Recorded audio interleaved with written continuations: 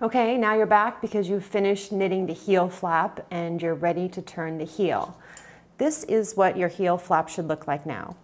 The needles 2 and 3 are the same because you've just left them after you knit the cuff and you've worked back and forth on needle 1 and you have definitely a flap.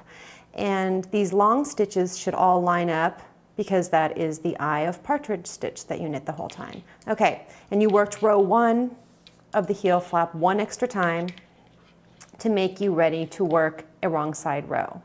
Okay, now if you look at the pattern, it gets you all ready to start your counter over again. Get you back to 0. You do want to be careful to keep track of your rows while you're turning the heel. Now, turning the heel, this is called a short row heel, and it means that you're not going to work all the way to the end of each row before you turn your work. I know that's probably confusing. I'm going to show you what that looks like.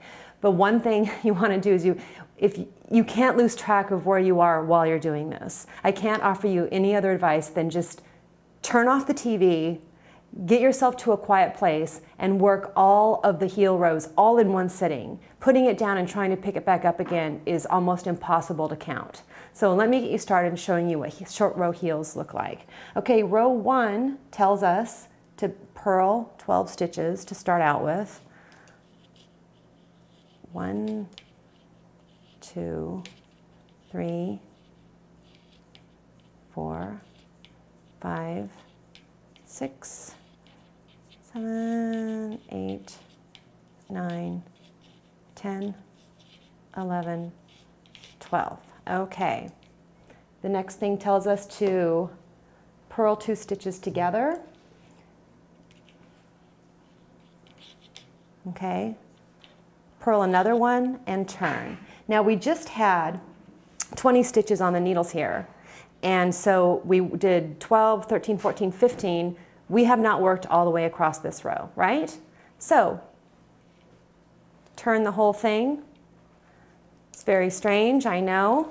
Okay, the next row tells us to slip 1 as if to purl, knit 5,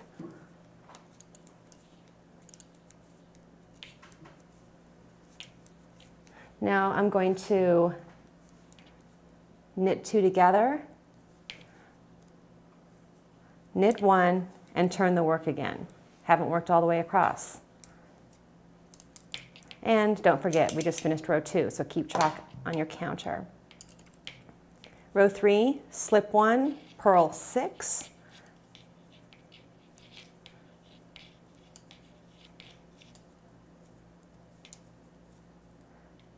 purl 2 together. You'll notice a pattern here. The biggest gap on the row is where you end up purling 2 together. But you always want to keep track with counting 2. Purl 1 and turn. Okay, this is what turning the heel is like. You're going to work all the way across.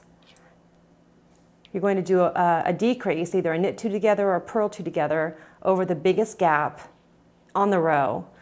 And then you're going to turn the work, always slipping the first stitch. Like I said, just set aside some time until you can do all of these rows all in one sitting. It shouldn't take you very long. When you're done, I believe you have 12 stitches left. Yes, 12 stitches left on the needle, and then we'll be ready to pick up stitches for the gusset.